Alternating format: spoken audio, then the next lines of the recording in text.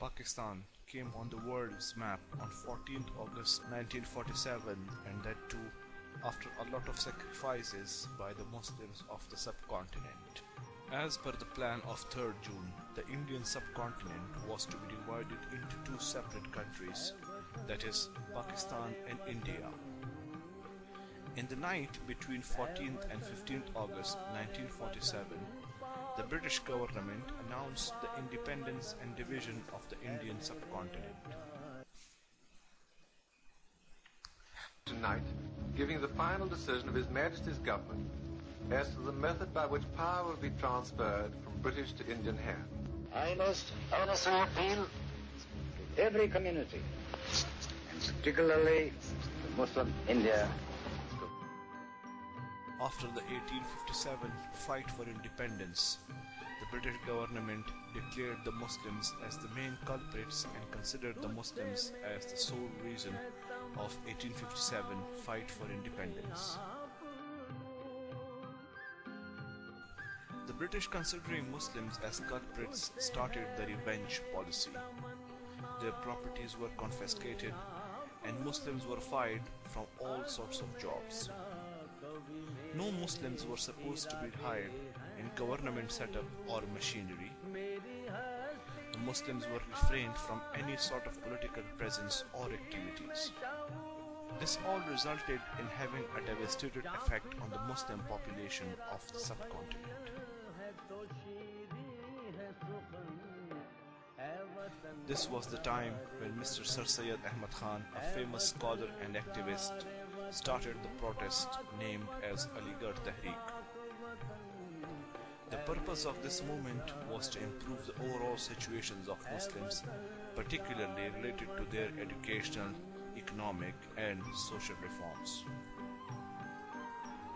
Due to these efforts, the conditions of Muslims started to improve.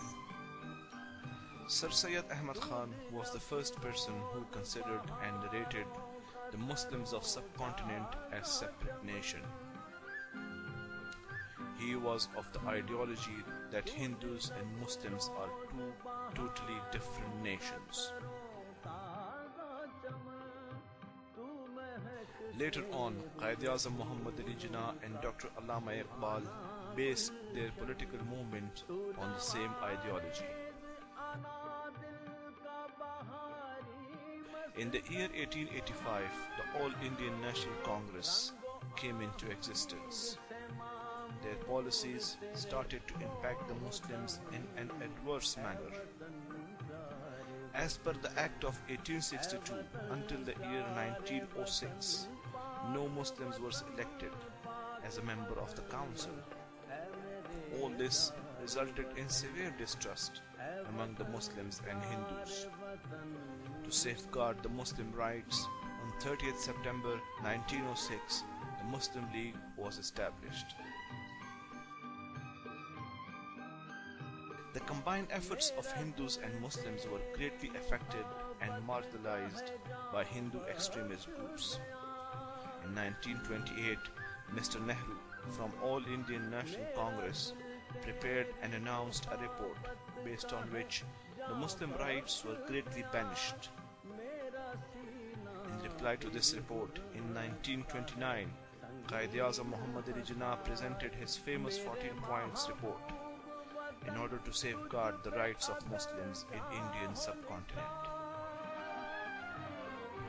In 1930, based on this report, at Muslim League Annual Conference, Dr. Allama Iqbal formally presented the idea of a separate state for Muslims. On 23rd March 1940, at Lahore in All India Muslim League Conference, the resolution of separate state of Pakistan was approved. This was and still is considered as a big milestone towards the establishment of Pakistan. It was due to the continuous efforts of the Muslims that on 14th August 1947 the separate state of Pakistan came into existence.